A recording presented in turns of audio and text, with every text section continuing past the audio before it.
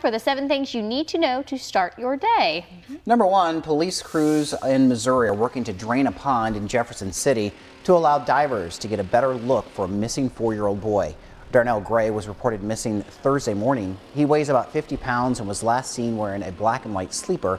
Anyone with information is obviously urged to contact Jefferson City Police. And number 2, happening today, crews will remove the floodgates on Hannibal's riverfront. You might remember those gates were installed on October 9th.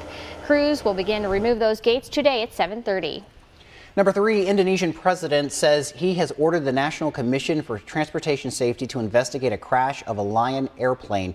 He said rescuers are making their best efforts to find victims. The plane, carrying 189 people on board, crashed minutes after takeoff early today. Number 4, the man charged with sending more than a dozen package bombs to prominent Democrats and critics of President Trump will also be in court today.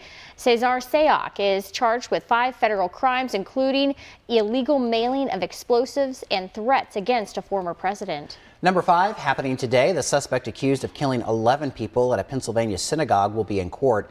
Robert Bowers is charged with 29 federal criminal counts, including a hate crime for obstructing the free exercise of religious beliefs. And number 6, the Boston Red Sox have won the World Series. They beat the Los Angeles Dodgers last night 5-1 to clinch the title. Steve Pearce was named the World Series MVP.